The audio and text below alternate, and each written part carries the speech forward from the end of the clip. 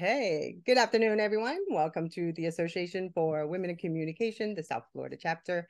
And today I'm thrilled to have a panel discussion about AI and communication and PR, because there's a lot of words out there. There's a lot of people talking about worrying about their job and all the different things. So I want to go ahead and set this up so I can have this more of a speaker view. And then I'm going to pin myself up and then I'm going to pin Emily too. There we go. And then I'm going to give, where is my VP? There she is. Pin. Here we go.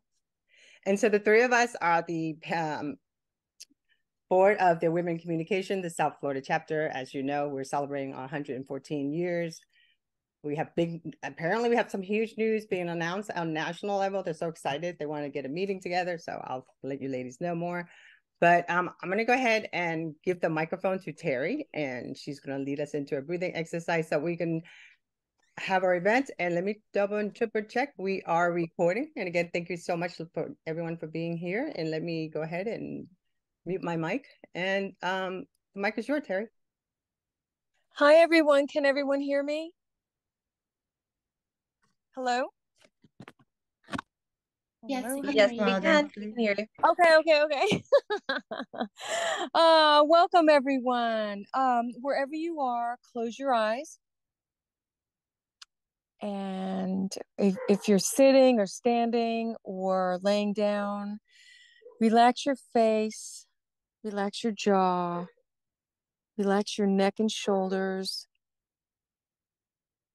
Visualize the stress going down your arms, out through your fingertips. Your upper body's completely relaxed. Relax your chest, torso, hips. Visualize the stress going down your legs, out through your toes. And you're completely relaxed, keeping your eyes closed. Just gently breathe in through your nose. Hold it. And exhale. Again, inhale. Exhale. One more time. Inhale. And exhale. Keeping your eyes closed, just gently breathing in and out through your nose. Visualize the air going in and out through your nose. That's all I want you to think about at this time.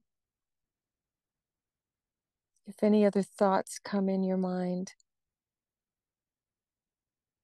just see them as clouds floating by in the sky, leaving your mind, and come back to the air going in and out through your nose.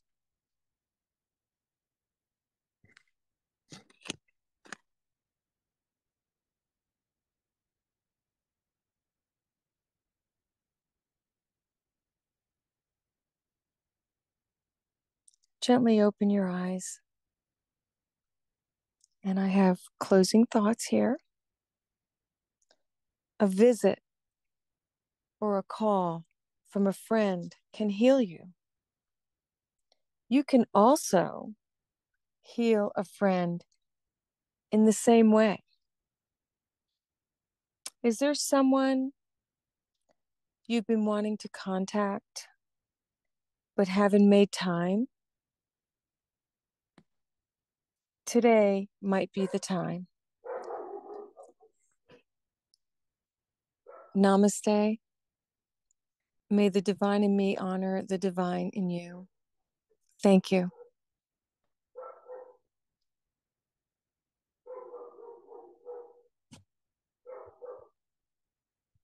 Thank you, Terry. Thank you, Terry. You're welcome. Thank you. Namaste. Namaste. Great. So should we go ahead and we'll get started? I'm going to introduce our incredible panelists today. And today I'm excited to be talking about the ways that we can transform, using AI, the way that we can transform the communications industry. And we have some incredible women who are on today to talk to us about this topic. Let's see, we're going to start. Got some bios of everybody here. Just one moment. All right. Well, we've got Sibila Spalding, PR and communications strategist for various sectors, including technology, finance, and healthcare. Andrea Felder, an entrepreneur who's involved in multiple online endeavors, including AI hacks, Caption Copy, RocketHub, Ampfluence, and more. We have Jennifer Navarrete, a Web3 evangelist, an award-winning social media community builder, and an 18-year podcaster. But I'm excited to have all of the other ladies here today to talk about this extremely important topic in communications. So thank you all very much for joining us. And I have a lot of questions to go over today. A lot of things we want to know, because artificial intelligence is still pretty new. I mean, it's prevalent. We're all using it. We're seeing it used a lot more, but it's still new and it's already changing the way we're all doing things. And as Tonya mentioned, we got a lot of people who are worried about their jobs. They're excited about this technology for their jobs. There's a lot of different uses for it. So the very first thing that I want each, just kind of go around and have each one of you talk a little bit about what it is that you do and how you're using AI in your job or in your everyday, where you're seeing your use of it the most right now. And let's go ahead and start with Jennifer, because I see you in my top left-hand corner here, and I'm going to go ahead and mute and give the mic over to you. Fantastic. So as you mentioned, I'm an 18-year podcaster. And in that time, I've seen the democratization of media back in those early days of podcasting, blogging, and, video and everything else, right? All of a sudden, it wasn't traditional media. It was all of us. We could create media and we could share it with the world. And then we looked at social media coming onto play, where it really became something that people were really glomming onto. And that was the democratization in an entirely new way, right? It leveled the playing field. And then we look at what's going on nowadays with AI and Web3, and all of a sudden it's democratization of content, meaning all of us can do these things. There isn't just a select few. So as I look at this, I have a long history of watching as new technologies and new tools come in. As you mentioned, it's the early days, and there's folks who are frightened and there's folks who are excited. There's folks who think the sky is falling and folks who think it's the best thing since sliced bread. And it's really neither. It could be both, but it's probably somewhere in the middle. And I love the fact that we have this group of women gathered together to talk about it, because the reality is, how does it work for us? How can we benefit from it? And how can we limit what could potentially be something that could be damaging to our career or to our income or to the future? And how can we be ethical in the way that we're using this? So I'm really, when Tonya mentioned this, I was like, yes, sign me up. I want to do this, because there's so much to talk about. This isn't the first conversation that folks are having about it, nor will it be the last. But we now live in the age of AI, folks. So if you're with your head down in the sand, come join us. Let's start dipping our toes into the water, because the water may be a little chilly, or it may be an unknown factor, but you're not alone in this. If we all do it together, then there's a learn, share, grow opportunity as a collaborative, as a collective, as a group of communicators that can learn, share, and grow with one another. I love that, because it's collaboration, not competition. And if women collaborate, we can have, I say this all the time, like, let's take over the metaverse. Let's take over all this stuff. Let's use AI to our benefit. And I know that's phenomenal. Thank you, Jennifer. Andrea, how about you? How are you using AI? Tell us a little bit about yourself. So I've been working in digital marketing, I guess you would classify it, for, over a decade. And my very first meeting or encounter with the online world and content and distribution was blogging and Twitter, and just the idea of essentially getting your content out to the world, right? Hello world is the common phrase, Now, and more recently, my role has been more like operations, like essentially how can we make processes faster? How can we take what we do in like a traditional agency or content development setting and create engines around them? The thing, I'm really glad that we're all here today, especially as women, and because obviously in the technical field, women are, you know, in a way less less prevalent, I guess you would say, but it's so nice to have a community of women that are standing beside each other and like actually paving the way, because when it comes to AI, we've been using AI for quite a while. GPT-4 is basically the latest release, but we've been using AI for a long time in software, and most of the time, you know, we don't see it. It's not in our face, right? And I think, like Jennifer mentioned, the democratization of technology means now that we can all actually use it in chat form. So that makes it a lot more fun. But you know, I'm really excited because I know it's going to transform the way we market, the processes that are in place for just everyday, even freelancers, writers, PR people, everyone basically that uses either design or, you know, words to communicate. It's going to change the way we do that and at the pace that we do it. So it's really exciting to see that evolution occur. And I'm really happy to be here around other women who, because actually, the AI that we're encountering, it really does require a lot of empathetic interaction. And I think that as a woman, especially, we're very well suited in the communication field to understand that area. So really excited. That is a great point. And that's something we will talk about a little bit more as well, is what's driving the AI that's out there now, and how can we be a part of that, and what can we do to work on that as women. So Sibila, you're up. Tell us about yourself. Well, I'm currently a technology consultant with Microsoft. I have been since the last 5 years. Prior to that, I have had an extensive experience in various technology fields, web applications primarily, or systems for enterprises, modernization, transformation of business processes, coming to digital systems and digital platforms or services. I did have some early experience in journalism. I was a radio host at one point in Bulgaria. I wrote articles for various gaming magazines, and I covered E3 as well as worked with Electronic Arts and THQ for a little bit in the beginning of my career, but I quickly transitioned to solving problems for various different industries, various different users, because it allowed me to learn how people adopt technology and adapt, and how we grow together with the technology. I spent early on learning a lot about the history of technology and AI.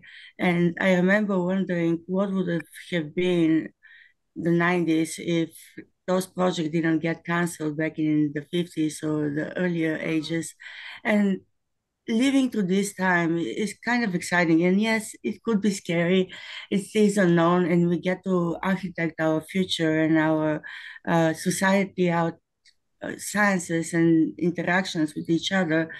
So it's a great time to re-envision, I believe. But it is definitely something that I don't think everybody is ready at the same level at the same time.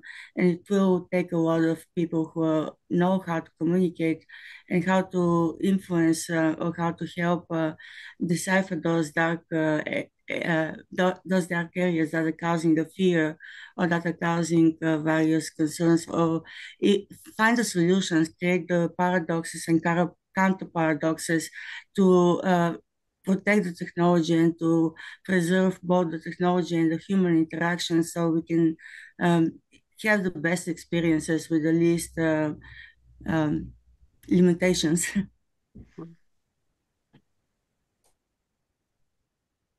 And thank you very much, Sibila. Thank you. Thank you to all of you. And Tonya, I don't know if I know you work a lot on AI, and you've been working a lot within communications overall over the years. I don't know if you want to jump in as well to mention kind of your background and what you've seen with the transition of this technology as well. I would love to. No, I'm really excited about the time we're living in. We're like, I call this the Renaissance. If you look back in the history, when you think of Renaissance, you think of all this stuff is happening. But now with technology and healthcare and AI, and just think how much if we use the right tool, the right prompt, how much it's going to change the way we live and live longer. So I had my taste was in 2015. I met this Russian scientists, researchers. There were these two beautiful women, actually. They were like, I just couldn't believe this, what they were doing was researching. And I ended up hooking them up with introducing their company. It's called Deep Learning. They have where they made vitamins for life extension. So life has been around since 1970s. So they were like one of the first company, and they're one of my clients, so full disclosure. So from there I started wondering what it's like and what how it is. So now today I use like for AI. I'll forget because it's on my phone. So anything that comes up to my mind, I'm like, oh, I wonder what it's going to say about this. And I don't publish right away. I feel that AI itself, you have to test it. You got to make sure it's telling you the right information and make sure you're prompting. One word can change the whole thing. So for myself personally, I use it. I'm obsessed with it. So as a content creator, I feel it really opens up my eyes. So now instead of just taking me 3 or 4 hours just trying to write, publish, SEO, do all the keywords and all that stuff. Now I got 4 stories going on at the same time and have the AI pick out the picture. And then, I'm publishing the stories. So it's 4 times quicker, 4 times more. And it's faster for me because my brain is, and I think Sibila and I talk about this, the nonlinear thinker. I'm like, I'm not like Jennifer. Jennifer's like focused. I can listen to Jennifer and I follow her path. And so are you, Emily. I'm like, but I come back the same, I get where I'm supposed to go. So I feel we're living in a great time, but there's a lot of hesitant. So for myself personally, for someone that came from a luxury background who never really touched a computer until 2004, I feel like now we are definitely living in a renaissance. I can't wait to see what's going to be like next year. So I hope that answers the question.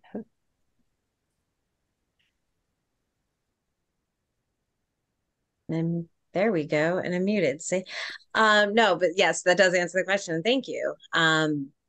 So my next question is that I do think that women overall, in general, we have the ability right now, as new technology emerges, to not just dip the toes in the water, but to really jump in and to create more equality and equity within a new industry, a new technology, a new space. And as I believe it was Sibila, but somebody mentioned that, when we're talking about AI, it does need that empathetic touch. There's aspects of it where women can excel. And I want to see, does anybody want to talk about that and how you've seen as a woman, your unique experience working with AI and how being a woman has kind of affected that? And I don't know if anybody has I'll jump in. There we go. Okay. I think what happens a lot of times is that when a new technology comes out, we think, oh, well, it's the guys developing that, or the men who are leading the charge with that. But I can tell you, as someone who was doing podcasting back in 2005, I wasn't the only woman podcasting. And I know tons and tons of women who do. And in Web3, I'm seeing a lot of women. I'm in AI, I'm seeing a lot of women. The challenge is maybe the women aren't being seen by the broad general public. So data will show that men are more active in these spaces, but it also diminishes the fact that women are blazing trails. We are totally getting the machete and looking at the jungle and hacking away and charting a path, making the path easier for folks behind us. I think for us as women, we need to amplify, and Rose Horowitz is in this room, but we need to amplify what women are doing, because it's too easy to look at all of the headlines where the men are doing the things, and yet there are women doing the things, but the women aren't in the headlines in the equal measure. So if you're someone who's not techie geeky, like obviously we are, because if you're been in this space for any amount of time, guess what? You're techie geeky and you're diving in first, headlong. You're, blazing those trails. You're an early adopter. You're a pioneer. And the general public, we think about the wave, right? The Rogers bell curve. We're still here. We're still at the part, innovation and early adopter aspect of it. And some of it, yes, has gone to mainstream. But I would say that the majority of women in general are hearing about this and think, is that for me? Or I don't know if that's for me. And if it's for me, in what way is it for me? So I think one of the things that we can do as women who communicate, who pioneer, who blaze trails, is to continue to amplify one another, to continue to be at the forefront. The little things that we're doing that we're like, who would care that I'm trying this out? No, share it. Post it on social media, put it out there, even if it's not fully baked. Guess what? Right now, the playing field is extremely level for men and women, for everyone, because this thing is coming so fast that we're all just trying to keep up. And I mean, there was 1 week where there was 200 different things that were announced in 1 week in relation to AI. Who can keep up? No one can, which is why it's really important for all of us to learn our little specialties and then come back, and then we can be collaborative. And if it's competition, it's not really competition, it's co-opetition, because we're going to share what we've learned, and then we're going to take our unique spice and flavor and go in a direction. So I think being extremely visible, even in our failings, where it's like, oh, I tried this thing, that didn't work. It's a lesson learned for everyone. So don't be afraid to fumble around. Everyone's fumbling around, and amplify and elevate and showcase what you're doing, because the way that we're going to get there is by fumbling around. The way that we're going to encourage others who may be intimidated by this is by showing them that they can do it too. Thank you. That's a great answer. Thank you. And Sibila, I see your hand I don't just love this at all. Not at all. I'm not enthusiastic about this in any way, shape, or form. I love it. And I can vote. When I have Sorry, go ahead, Ross, please. no, I just want to amplify what Jennifer said, and there was a great conversation. I did a Women to Follow Summit with Jennifer and Mariah Howard, who is a developer and educator, and they were talking. And one of the things I would ask all of you, maybe, and just an opposing view, but while we can use AI, right, where do we stand in terms of who's writing it? Because that was something that Mariah Howard brought up, and she's says that she sometimes faces reverse discrimination, that she's so young that people don't think a 30-year-old can be, as competent at this as she is. But she was saying, if, the problem is that it's being written by white men. And at the end of the conversation, it's very interesting. She said, she encouraged all women to make sure they have like a male buddy, because they are doing, so that we can learn from them, and they will share and grow together. I mean, I think it's like 70% of people in tech are men in the field, something like that. But I feel that's changing. That's changing. It's very slow. I just did this whole series for Intel and looked at their stats, and I think in Black men it didn't move at all, and in the year that the goal that they made, and women is very, very minimal. So yes, it's growing, but so slowly. I mean, I'd like to add to that, and maybe just address Rose's question, because I'm sitting here, it's a really huge topic on my mind, just like actually interacting with AI. And then it's funny because before, maybe it was yesterday morning, I was talking to another woman, and she's an entrepreneur. She said, well, just make sure your daughters watch you on this panel, right, at the recording or something. And I said, I appreciated that, because there are so few women in tech, or the confidence to be in a technical field as a woman is something that needs to be developed, especially at a young age, right? So my mother, she was a teacher for about 38 years, and I'm not a teacher, but I would love to teach other people. But I mean, I just admire the profession in general. But through my interaction with AI, I started to realize that there's a lot of like discrepancies in for example, okay, I'll just give you an example. My son and I, we were working on a science project, and I said, let's do something related to ChatGPT since it's actually happening this year, and you can use it and you can just demonstrate your thought process. And if you all want to look at it, it's just a spreadsheet, but it uses GPT and Sheets, and it's at bit.ly/college GPT. So he did that with me over the weekend. And as we were training this GPT to like just come up with weighted models for what college recommendations, et cetera, we developed like different criteria. For example, your race, your religion.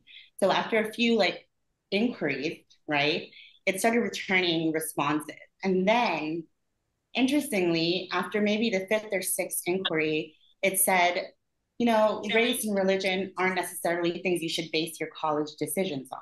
So we're not going to include that in the recommendations. So this is like they're filtering. Sibila is laughing because I think she understands that it's kind of like stopping us from like empathetically understanding these are the decisions we should be making. And certain people have certain criteria, and that's okay, right? So if I wanted to go to an all-Black college because my son is African-American, I might want those recommendations. But for some reason, our current culture is kind of like guarding that, right? But then in other experiments, for example, in Midjourney, when you're saying something like, you may want the AI to return an image of like an Indian American man, right? What happens is you'll get an Indian man with kind of, you know, just the typical Indian man, but you're not looking for that. So race and description is kind of like a problem, right? We're looking for an Indian man who maybe is living in New Jersey, not the Indian man traditionally in India, right? So it's so funny that there's a lot of these like racial biases that actually are occurring within this technology because it's kind of whoever's programming the neural network is also determining what we're getting in response. So if women are not involved and different races are not involved in like the programming of these neural networks, it's going to be one-sided, very heavily one-sided. That's just my opinion, but yeah, through experience and observation. If as a journalist, you know, if I look at who's being quoted in the press about AI, the only woman I can, you know, prominently think about is Kara Swisher. But otherwise, you know, I mean, and she's commenting on the men who, you know, are building AI, but there's no one really, you know, out there to say, I'm a woman, I'm involved in creating ChatGPT, and I'm going to make sure that it's diverse and women are represented. But, you know, that's a real problem. It seems to me like if in Midjourney, you know, everything is, I mean, they give you some, it's what Mariah said at my summit. She said, okay, well, if I'm a 35-year-old, half, you know, Hispanic, half Black woman who's 145 pounds and 5'6", and living in XYZ, you know, what is AI going to tell me?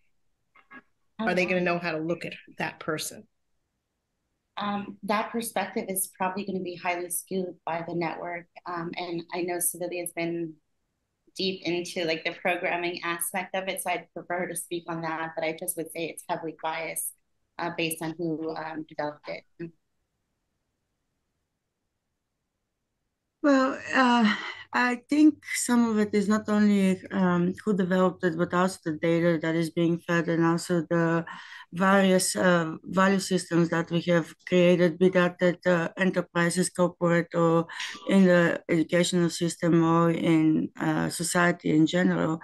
It seems that you could look at various applications, not only AI. You could look at how social media chooses to control or to manage their users is very different than what we have learned from game development and games. If you took those approaches in games, you wouldn't survive very long. You wouldn't have a game that lasts for decades, like World of Warcraft or others.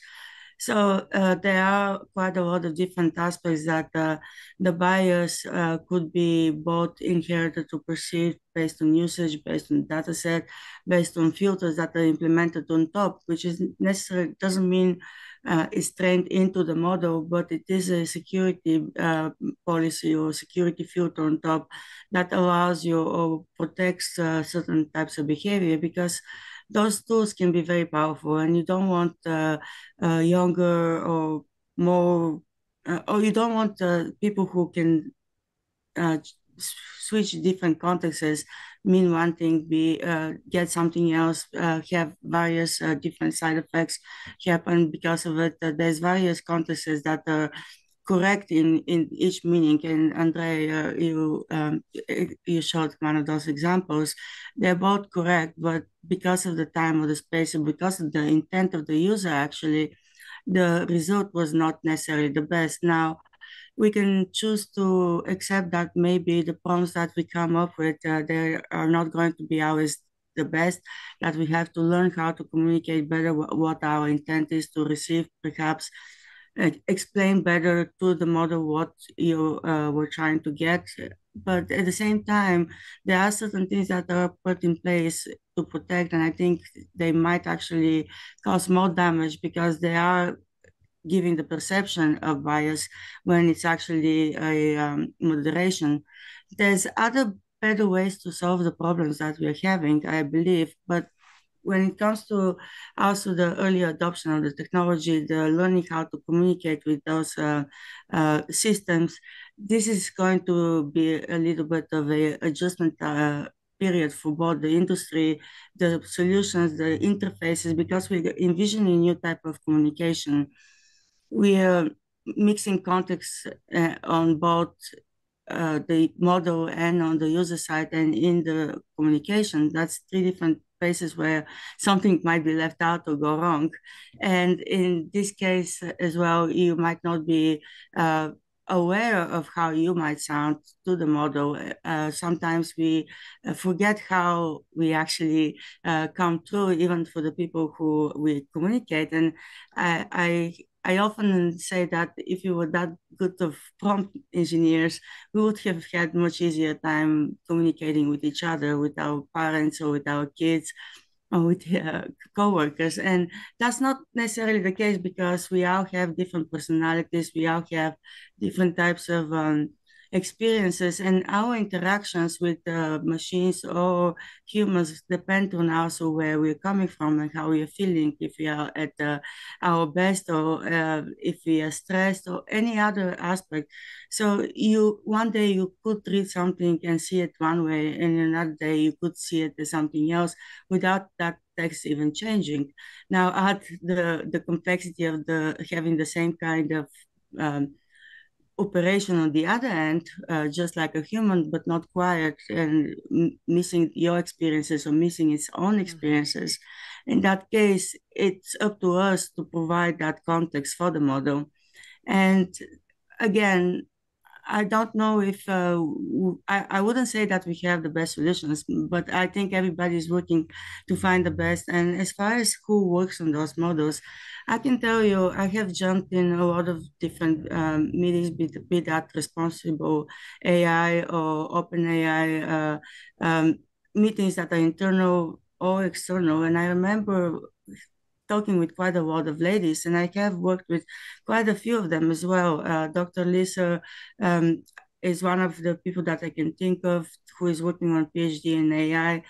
I have worked with a number of other people as well on various aspects of it as well, not only the development, but also the user interactions. And before Microsoft, as well as in Microsoft, I was more on the DevOps and other aspects of it. But I wasn't part of the developing of the technology. I was part of implementing that technology at places where it was needed, at enterprises, and it was very different than this kind of experience, because at that point you create something and you bring it to a life, and then somebody else takes afterwards, and they train and they do all the other aspects. So there's various different areas, that various different product groups, various different entities, and quite a lot of females do work in that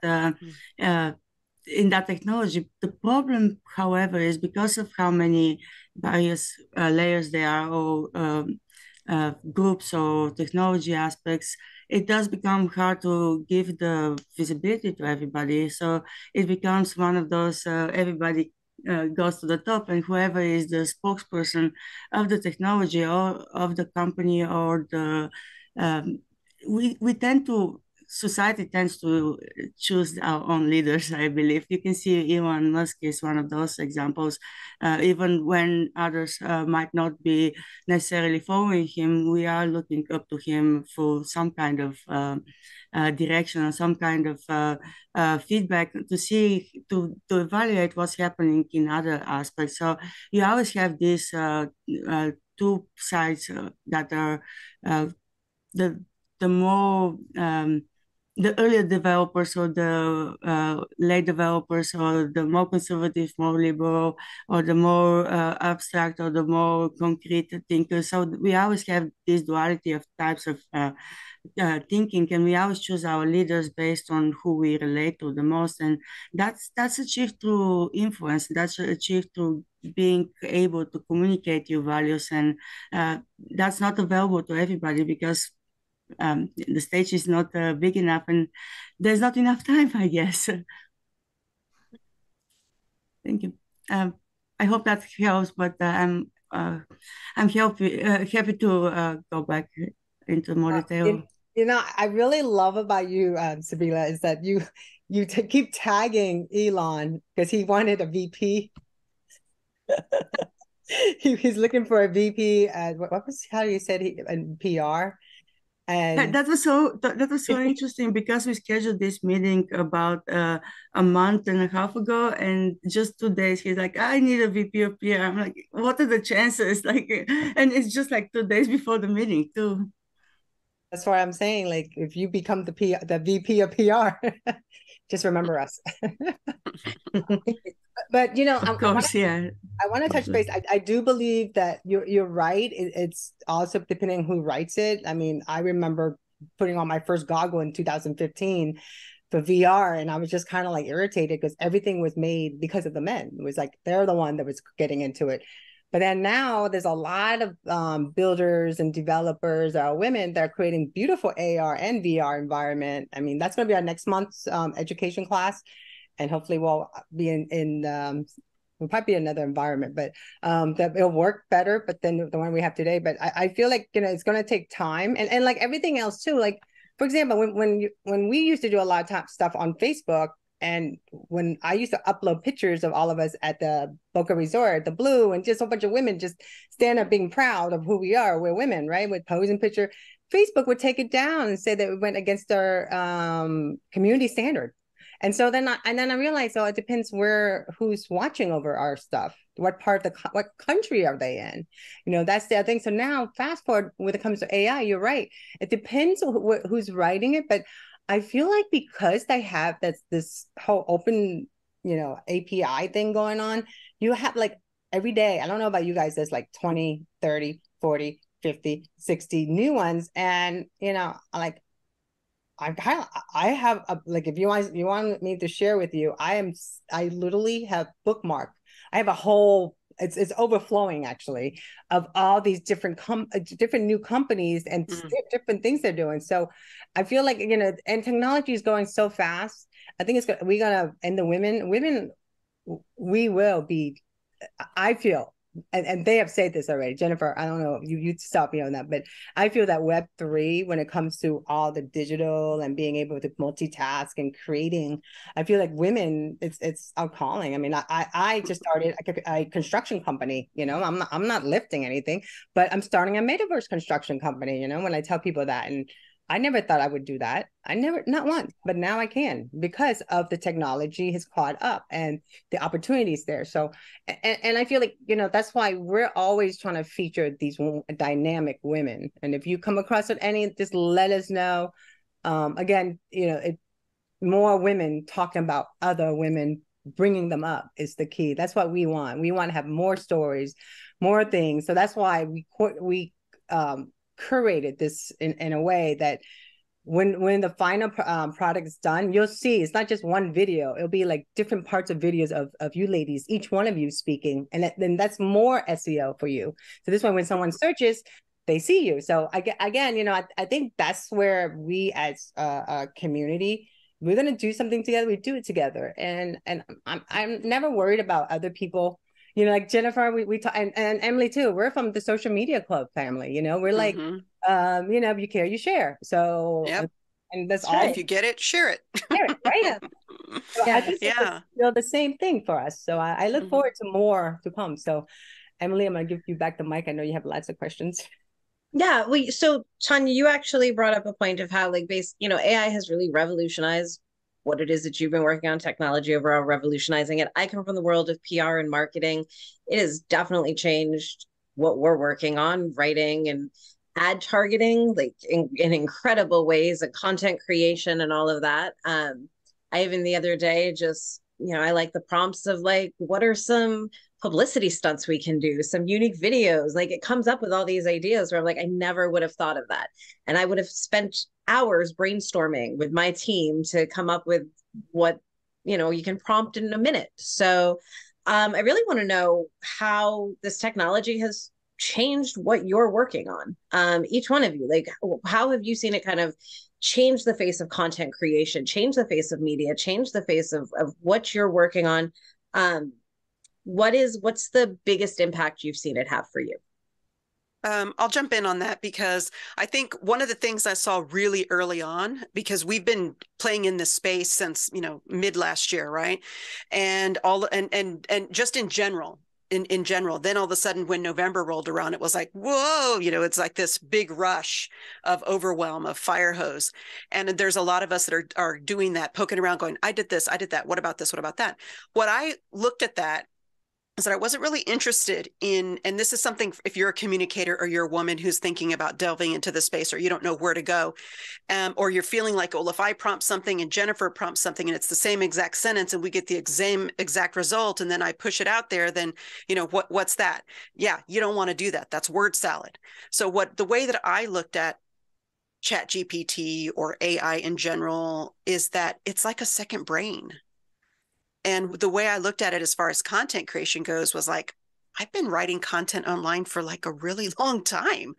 My body of work is out there, lots of stuff, social media, blogs, all kinds of stuff. And I know that the ChatGPT is up till September of 2021. And even then, I wasn't like, well, I still have like a lot of years of content.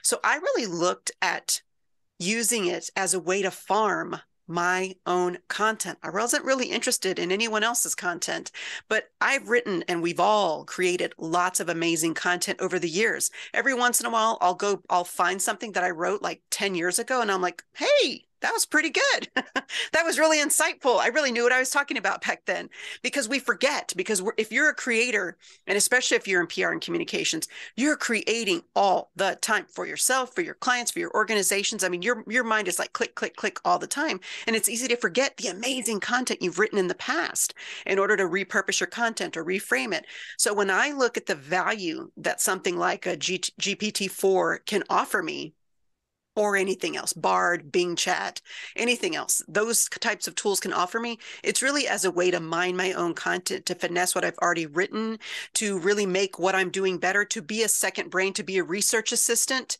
more so than me going, here's a 1-sentence prompt, write a 500-word or 1,000-word blog post and then copy paste.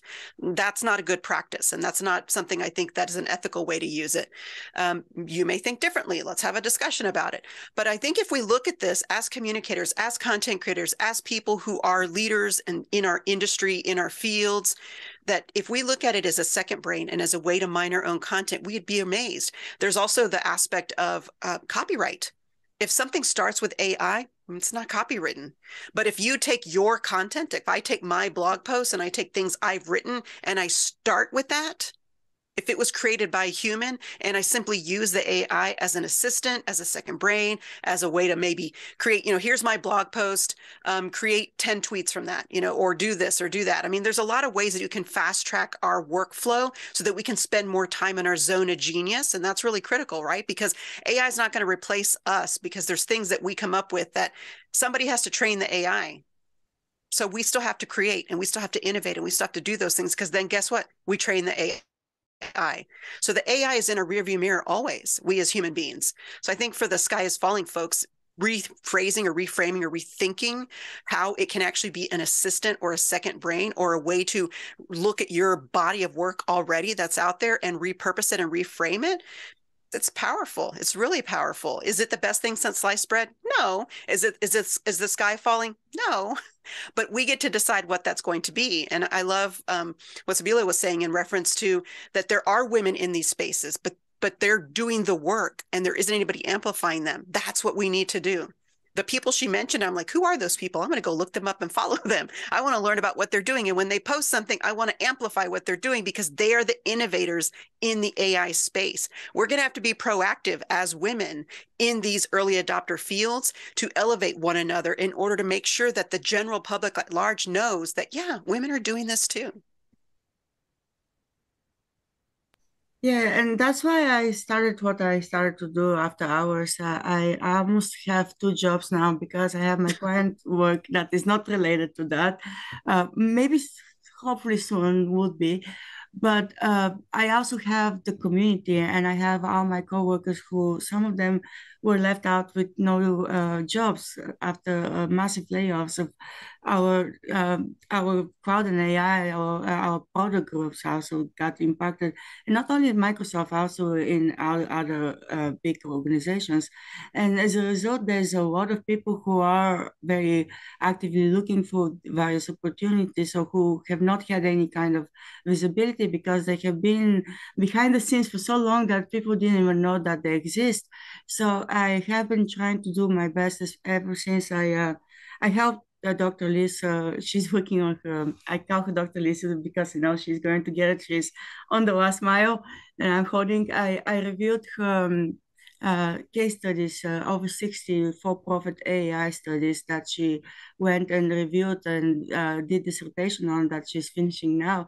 And I believe that we need to help each generation that is coming in, or those who are working towards changing various fields, or working towards getting that visibility. She has a blog, and there are others as well. If you follow me, I have been trying to expose and give as much spotlight to various different opportunities and people, as well as community efforts. I have a link tree that currently you'll be able to go to my Twitter and just view the link tree, and you will find Dr. Liz blog in there. You will find others. You'll find as well as JD and all sorts of various both AI or Web3 or security initiatives of those people who are trying to contribute, because we are trying to learn together the same way everybody else is.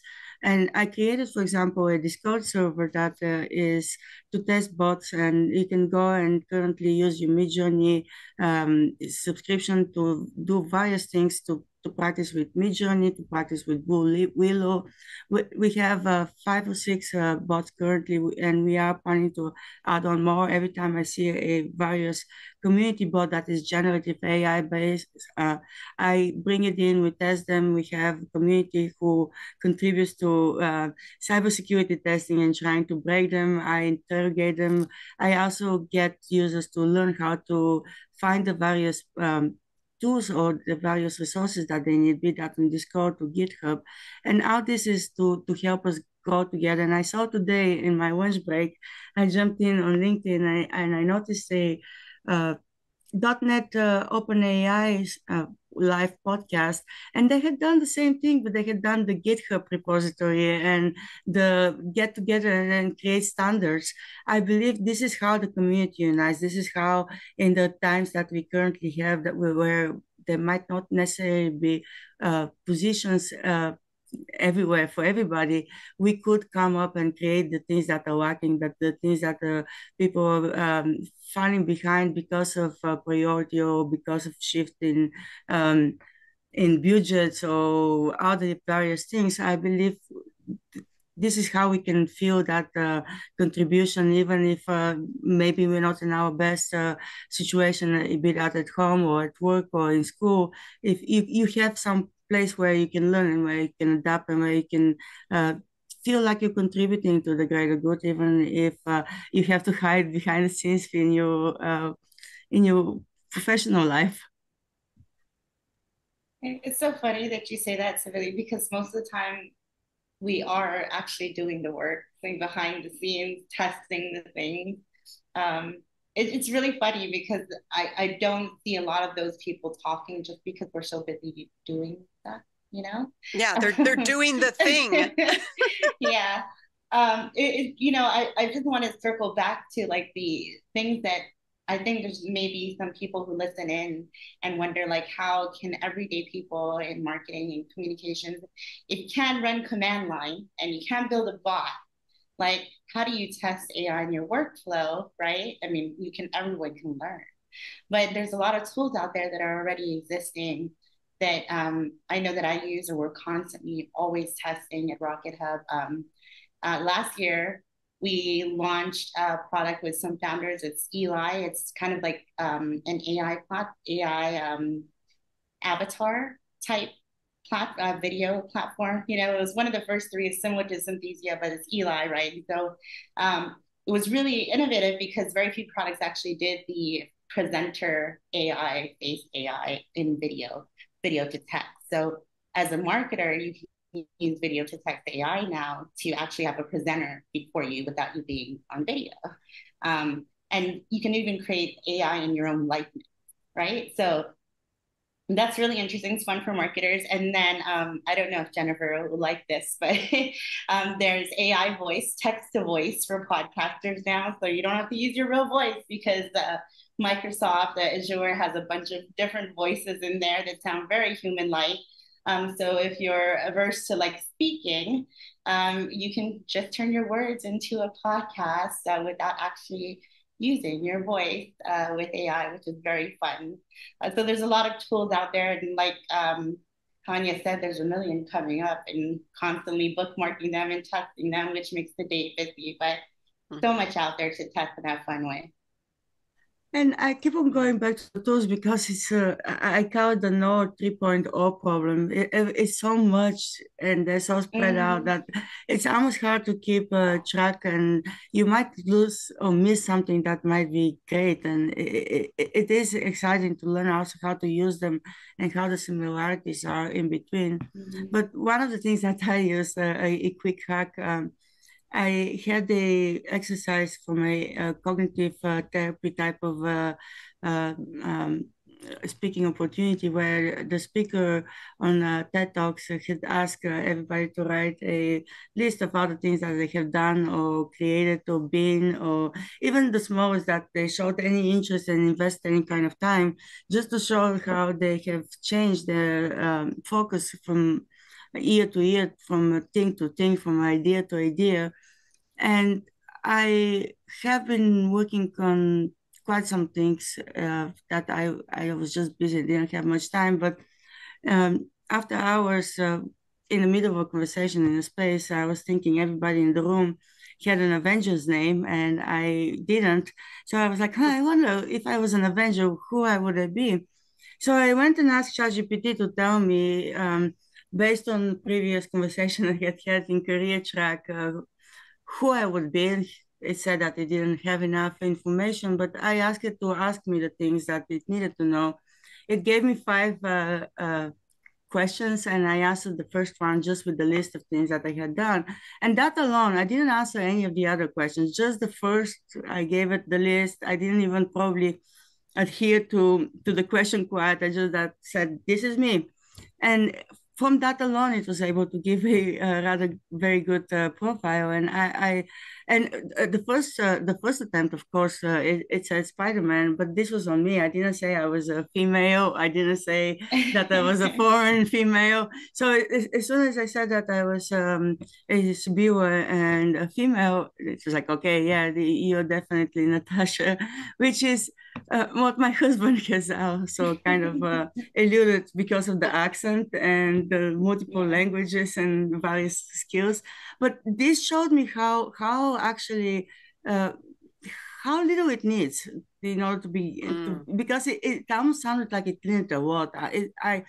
If I didn't push that extra prompt, I could have been like, it's too late for me to be doing a MBTI test right now. Like those things are usually so much because you have to think from different point of view. No, I just gave it this little piece about me. And to your point, exactly, we have had this public appearance that we have kept public for a reason. This is our uh,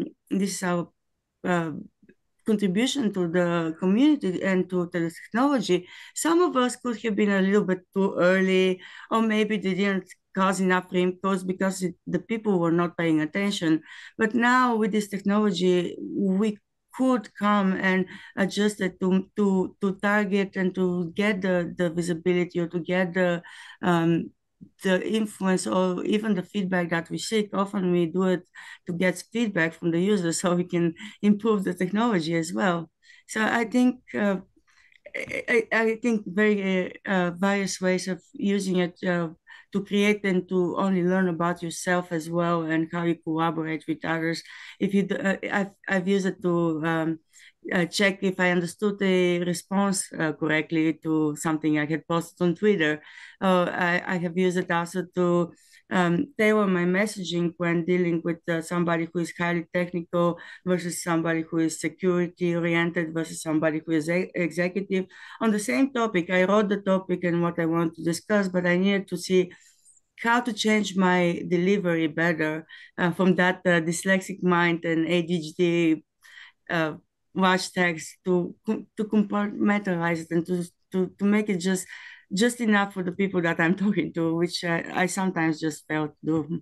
Oh, that's like a second brain, right? That's what I exactly. love because it's me originating it, but I want that perspective to just kind of be that someone to bounce ideas off of. And I will tell you that when I've done some work and I'll be like, I'll ask it, okay, I'm doing this and these are my goals. And so I could put what I've written, these are my goals. Does this accomplish those goals? And it'll tell me what I've done. Like, here's where you did it. Here's where it did that. And then it'll say, so overall, yes, good job. It is the craziest thing. It telling me good job makes me feel good. It's so crazy. Yeah, I'm like, how do I feel better because it said I did a good job? It was like, the little pat on the head or the thumbs up from an AI. It's like the goofiest thing. And this is how you know that it's being trained based on actually sciences and cognitive sciences and human development or communication type of patterns, and not so much on who is training it, because I can tell you there aren't people who can train something like that with their own knowledge. They can define the various points from my training, but definitely with the rise of adoption, we're going to see that these models are being trained on everybody's knowledge. And it becomes important to also to have this context where we can agree that we have always created and innovated and had fiction and science, and we had facts and we had folklore, we had personal beliefs, myths. All those things, they're great. They're part of envisioning and creation and innovation. We can't just say from now on it's all facts or nothing, because then we'll become this gray society where there's no pleasure to innovate. There wouldn't be usage, there wouldn't be people wanting to be online, because everything will be so constricted. And when you don't get that part and you fear that everything you write might be actually the opposite of the good job, it's actually, oh, bad girl, like, but I didn't mean it. Like, at this point we have to essentially come up with a way to compartmentalize and say, hey, we're going to have a big pool for scientific consensus data. We're going to have big pool for the kids to play, and that is safe so kids can play. We're going to have a big pool for the adults who want to be able, because this is another topic that I think might come back to bite us right now because of purity, or because of moral standards and other aspects. Certain things like nudity is not okay, but in anatomy and in the health books and in the experiences in medicine, you need to be able to showcase things the way they are, and not the chopped up version. So we have to train the models as well to be able to be anatomically accurate, or to be, and at the same time, we don't want this to blur in with kids' data. So there's definitely a way to re-envision how we balance and how we do data and collaboration. So we don't limit our innovation and we don't limit our knowledge.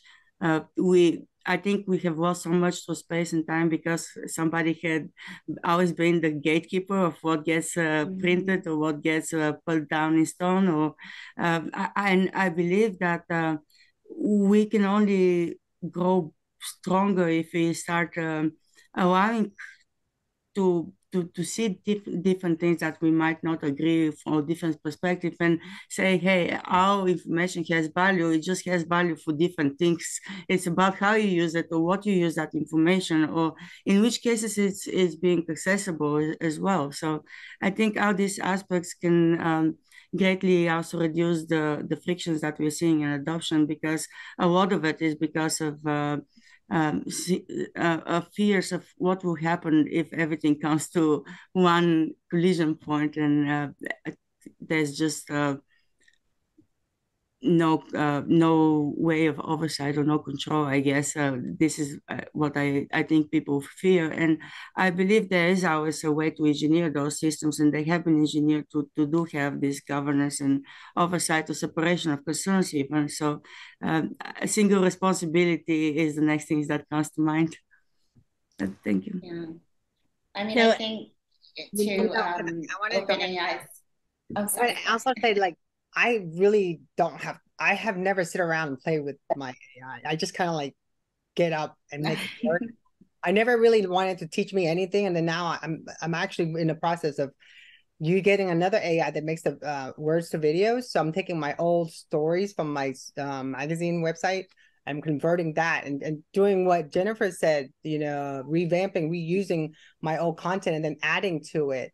But Emily, we have about 6:44, and I know. Yep, I was actually going to jump in to say we actually have questions from some of the listeners, so I want to jump into some of those as well.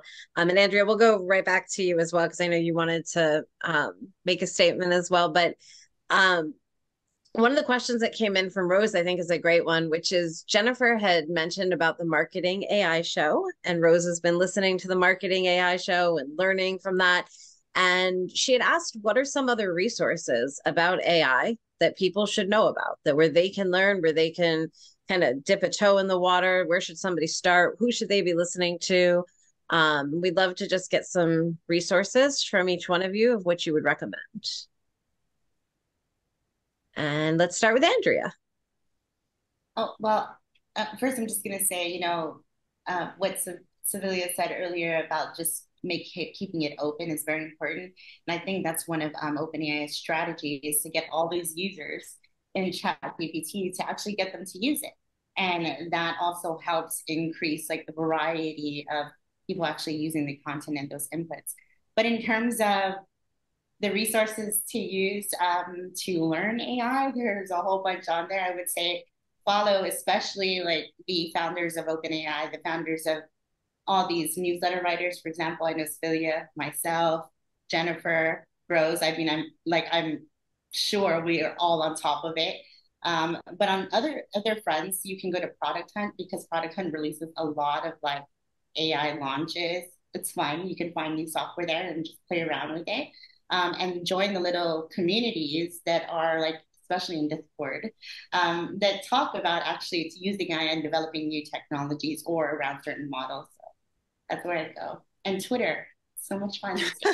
Yes, AI Yeah. Twitter for sure, and all the Yes. good stuff. So I would say the marketing AI show is definitely a good one, because they actually have been in the AI space for a really long time. They do the Mako conference, and now of course they're even more prevalent. And they just did an AI for writers, and I think this week they're doing an AI for marketers, and those are kind of free things going into paid things. But there's also one called the Chat GPT podcast, which is like a 10-minute podcast where a couple of guys just kind of recap the news really quickly. So if you're like, I don't really have a lot of time because the marketing AI show is long, there's also a couple of video channels that I watch that they break down, like, here's all the news that happened this week. And there's a Twitter space on Fridays, every Friday. And right now it escapes me, but there's a group of folks who come together every Friday and they just recap the news for the week and they talk about their own thoughts on it. And of course, they bring up people up on stage to talk, and I find those helpful. Again, when I start learning something, I go into sponge mode. And what I realized over the past month is that I don't have enough sponge to soak up all the AI knowledge. So I'm gonna reiterate that all of us are soaking up AI knowledge in our own way. The real key is to get back together and share what we've learned. It may not be applicable to all of us, but you're saving us all time by us gathering together to kind of recap and say, hey, I just learned this new thing. Oh, really? How did it work? Oh, here's how it worked. Cool. And I think that's going to be the real key to success, because to try and have a big enough sponge to take on the overwhelm of the AI fire hose, it's not possible. There's not enough hours in the day. And all of us are doing other things beyond just soaking up the AI knowledge. And then to kind of go into this, I think the key thing here about using AI, because I know we're wrapping up, is to know not to use proprietary stuff. I mean, there's a huge thing. Samsung, 3 of their engineers actually put proprietary Samsung IP, intellectual property, into AI. I think it was GPT-4. Now, the Samsung had given them permission to use it to kind of fast track some of their stuff, but not permission to use their proprietary stuff. So now all of a sudden, something that is their intellectual property is inside of ChatGPT or GPT-4. And now it's like, holy cow. You've got to be careful, folks. Your proprietary stuff, don't put it in there. Even if you're paying the $20 for GPT-4, it's an AI. I mean, it's an open API, right? So use the API to create your own thing. Bloomberg created the Bloomberg, GPT or Finance GPT. They're using the API in order to take their proprietary stuff, which is a lot and it's huge, to create something that's finesse that they can sell to the people who buy their Bloomberg terminals and people in the financial industry.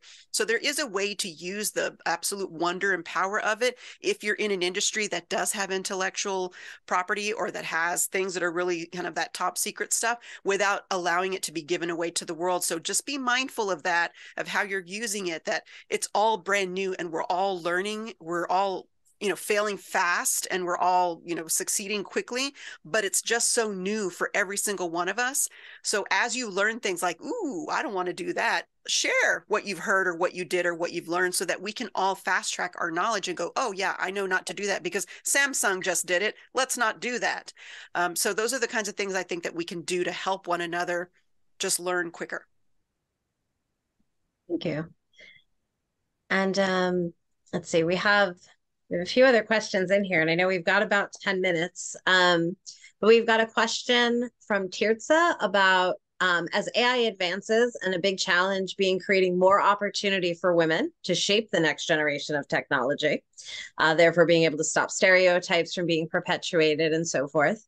What are some strategies based on your experiences that can create some more opportunity for women? So how do we get more women into the industry and jump in, right? Yeah, there's so for example, we're looking at even spatial, right?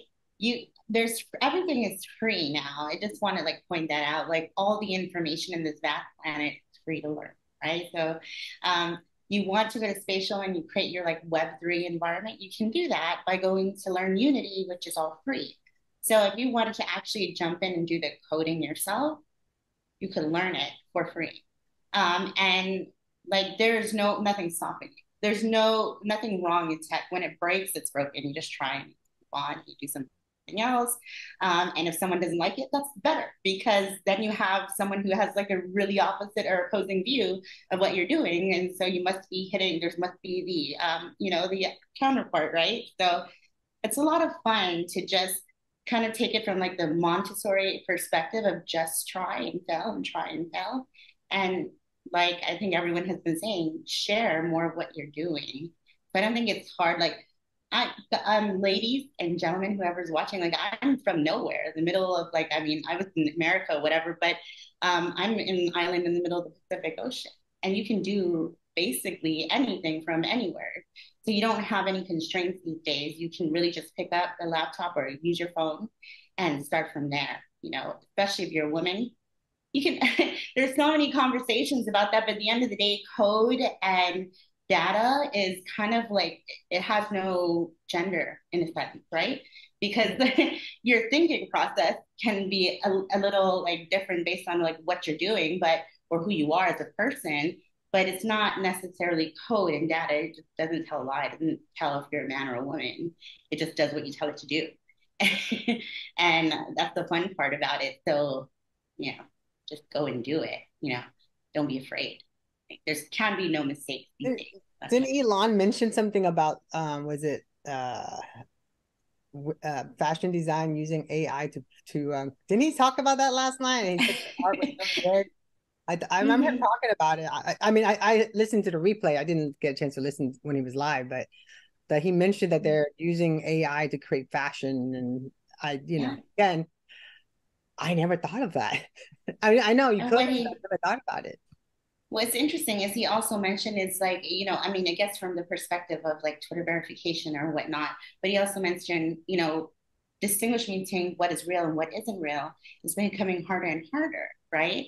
And so if we kind of explore the ideas of like what every organization has been trying to do to verify someone's identity, or if you find like a unique problem in society that AI can solve and you just go tap into it, there's so many resources and people that are willing to help give you the answers for free. Like I found that most of the time in the tech space, since we're talking about like proprietary rights, right?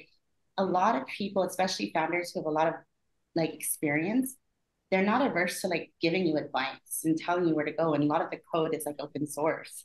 I just don't think that because at this stage, everyone's trying to see what's going to happen, right? So if you can figure it out or do something unique, that's exciting, right?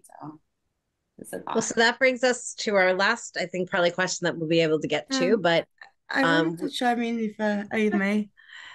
So one of those things that I think is important to keep in mind here as well is you could ask ChatGPT to teach you anything that you want. If you want to teach you how to develop the model, you can ask it, okay, I want to develop this specific thing, this model, that it will be used in such way.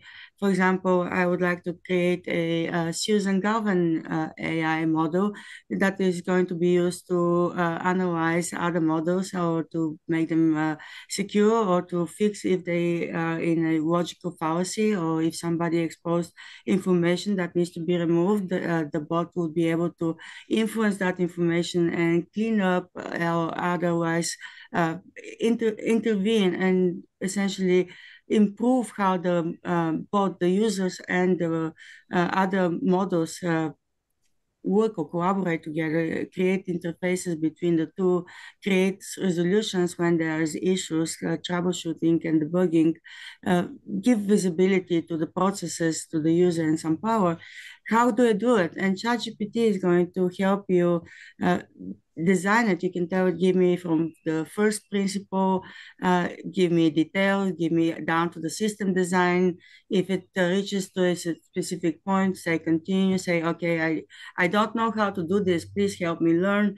Then it will help you go and learn that. So it will help you develop code, it will help you develop the skills, the soft skills, the big a high-level skill set that you need to get involved, and then bring you to the lower level as you are ready. So I think this is very, very powerful thing that most people don't realize they can do it, and they can do it with coding or with art or with finances or even with how they find the right representation and legal advice for business processes, how do I start a company, or how do I start an open source project, how do I join an open source project.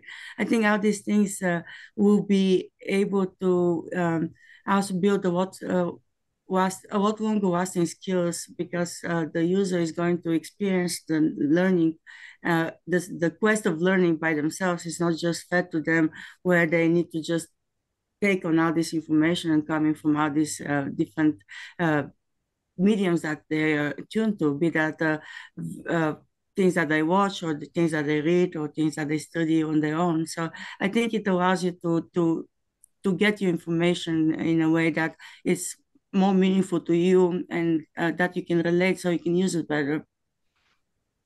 Holy cow, you just gave us all a project to do.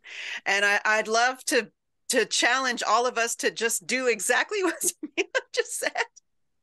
And let's just go. Let's make this happen. Let's do the thing and do it in public. Let's build in public and see what happens. And we're going to learn. Sibila, that was genius. That was like the mic drop moment. Yeah, I already have started. I even have the white paper. So you're welcome to join me, ladies. I'd love to be a part of that if you, but I don't know how to code, so. Oh, please. Soon there wouldn't be code, most likely. Mark my words, I think in the next 5 years, the code will be obsolete for the most part. No.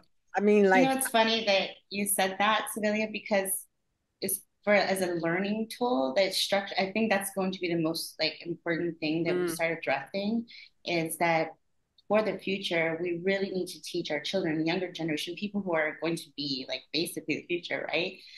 Myself too, everyone, right? We need to teach ourselves to be curious. I mean, I know I mentioned earlier, but I'm making my children sit down in front of it. And at first they're scared, right? They're like, I don't know how to code. And I'm like, just don't worry, just ask it a question. And it starts to, like she said, outline everything, like the structural thinking. The funny thing about it is that ChatGPT itself doesn't even know how powerful it is. Like, it'll tell you all the backwards routes, like the highly technical routes for like weighted calculations. And then if you use a GPT plugin, you'll just say, just analyze it for me, and it'll give you the sentiment without you having to do all these weights and things like that, which is so hilarious. Because I think if I can just say, you know, what would be interesting is to get a group of people like who have the tech skills, and then other people like myself who have communication skills together. Yeah. So that, because like if I were to me, it's daunting to say, okay, tell me how to do, you know, start. Because I feel like there's a 4 questions in the Passover Seder, and there's the son, always a son, who doesn't know what questions to ask. So, you know, but in some kind of collaboration, I would see what the questions are, and I'd have other things, and Jennifer would have other things, and Tonya with her, you know, we'd all have different things to bring to the table. It's all in the prompt. It's all in the prompt. Will it be one day we're going to see like a little book or an app where we can look up the prompt? Because because that's what I'm writing that, I'm sure. Or I mean, there are people I'm seeing talk, you know, there are threads how to ask what you need, but not necessarily like to create what you're talking about. Rose, I'll be happy. Yeah. Rose, I'll be happy to help you. And also, there's a lot of spaces that allow for this kind of interaction. Zen is one of those people. He has had 560 spaces on Twitter in how to use it. Zen.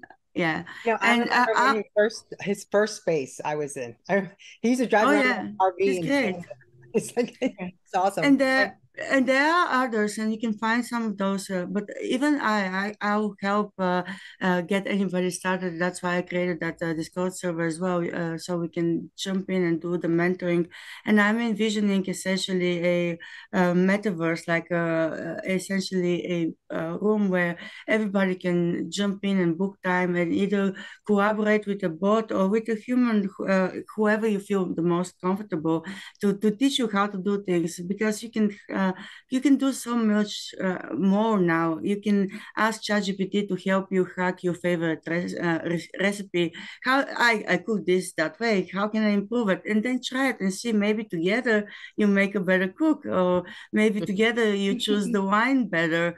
I think there's all sorts of different ways that those who are more experienced can already see them, because we have broken down barriers and we have done all the other things, and we want to show you these experiences, and we want to build also the technology to allow this to happen naturally, not only in these small groups on Twitter or somewhere else, but push that to be how kids learn, how kids innovate in school, push that to be how adults innovate in the workforce when they are trying to retrain, and allow community-based learning that allows to create and innovate, because soon enough you won't be teaching facts or things that are patterns. You'll be teaching people your ideas, your style, your application, your scope, and this will take time and this will take place. And if we approach it from the same way that we've always approached technology and science, we are just going to create silos,